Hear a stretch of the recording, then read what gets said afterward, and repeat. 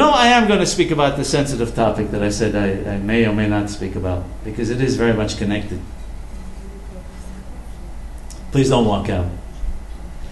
Because it's a topic that is a lot of emotion. I don't know why. Most often when people speak about it, even the rabbis, on two different sides of the aisle, as it were, there's a lot of emotion, a lot of rhetoric, and I think personally, I think it's unfortunate, because I think we can achieve much more as a Jewish people by working together and understanding the situation. We've spoken about this woman now who made a commitment to cover her hair. What is the purpose in covering one's hair? The purpose in covering one's hair, as I said, is it's considered an erwa. It's considered literally a nakedness when a woman is married that she has to reserve for her husband. So now a woman gets married and has to cover her hair. How she covers her hair is also important. Really here, I'm not talking to the Ashkenazim, but don't tune out. Listen to me anyway, okay? But I'm not speaking to the Ashkenazim who are here tonight. I'm speaking to the Sephardi more.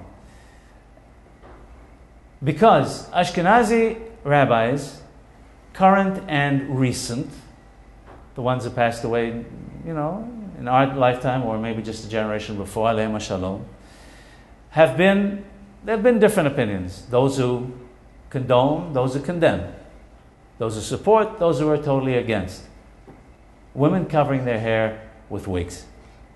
I'm not getting into that for the Ashkenazim, because you have your own Masorah, and I'm not going to weigh in on it. But I think to a man, the ones that don't condemn, and by the way, a lot of very heavy-duty Hachamim in the Ashkenazi world have been very much against it, but there have been others on the other side also. But they all agree that the wigs should not be the type that are, unfortunately, you see too often, very attractive. A lot more attractive than the girl's own hair. You go to a wedding. I spoke in my minyan one Shabbat. I said, I don't like going to weddings. I said, because the way the women dress. I said, I don't want to go to a wedding to have to look at my shoes the whole evening. I'm serious. And you say, yeah, I understand that, at some stage you're in the men's section, you don't see them. That's very nice. But there's a lot of times where you do. And the way they dress in many weddings, it bothers me. I tell my wife sometimes I can't go to the chuppah. I can't look under the chuppah. The mother of the bride is dressed in a way with her hair in a way I can't explain. I can't go. Am I the only one? I don't think so. But for Sephardim, I believe the situation is different. Because the Masorah for Sephardim was clear. That Hachamim did not accept wigs. Because the wigs today are not like the wigs of yesteryear.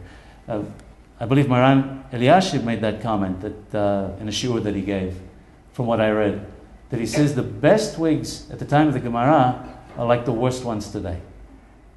And what we have is a situation where women are turning men's heads.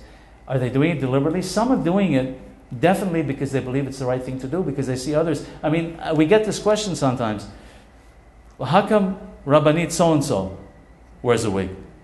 Well, sometimes I hear that Rabbi so-and-so doesn't want Rabbanit so-and-so to wear a wig. But she still does it, and he's had to accept it. You're laughing, but it's true, it's unfortunate. But I want to ask you another question. Just because a rabbi or rabbanit does it mean that it's the right thing to do? We're not allowed to turn away from the Torah of our mothers. And,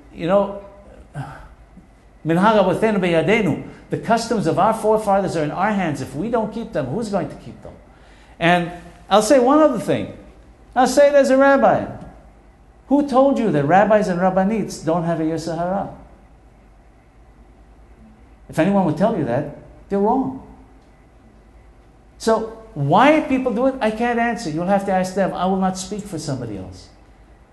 But we have to be aware that you have to be aware.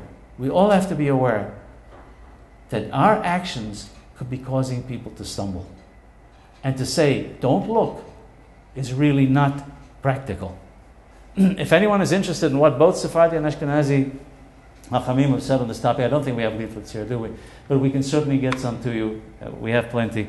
Just let us know. Let us know before you leave. In any case, what's very interesting in the whole topic now, getting back on track to everything, the clothes, the hair, the everything. In this topic of modesty and how we dress, and especially how women dress, and the way women dress sometimes is also the fault of how the men dress. They encourage them to dress that way. We have to try and understand what's going on here. There are many people who are very strict about a lot of things, about kashrut. And you know what? They should be. And this is not a criticism. They should be. They should be very strict about kashrut. They should be strict about, was it checked properly for bugs? Was it the hashgaha that you keep? Was it Bishul Yisrael according to what you hold? You should be strict about that. But there are people who are very strict about this. They're strict about Shabbat. And they should be. Because you know what? There are a lot of what we would call Shomrei Shabbat, Sabbath observant Jews who are transgressing Shabbat every single Shabbat. Why? Because there is so many laws and they haven't studied them properly. And they think they're doing everything fine. I'm not driving a car, I'm not lighting a fire, but they're doing a lot of transgressions. We should be strict about it. Pesach? Whoa! So many humrot. I got no problem with that. I won't eat, they say, in someone else's house. You know what? I think that's a good thing. You're in good company. But when it comes to how we dress, and what we put on our heads, and so on and so forth, the self-same people, and we see it over and over again, go running to the rabbis, not necessarily their own rabbi, they go running to the rabbis who give them heterim and kulot, who allow things and give them leniencies. Let's not do that. This is a very, very important area. This is a very important area. HaKadosh Baruch Hu will only dwell with us, the Jewish people, if we're holy. This is part of holiness. A very important part of holiness. We must be very, very, very straight and very honest with ourselves. You must do what your conscience tells you, not what something your Yetzer Hara is pulling you to do, what the nations of the world are doing, or you want attention outside the home. I got to tell you, that comment I made at the beginning about the woman saying, we do it because we don't get attention in the house, we want attention from outside, was specifically about wigs, or sheitels in Yiddish, or whatever you want to call it in Hebrew. But it was specifically about that. Her comment was, and she therefore knew it was wrong. I'm doing it because my husband's not giving me enough attention. So what? It's okay, therefore, for a man on the street to give you that attention? We're Jews.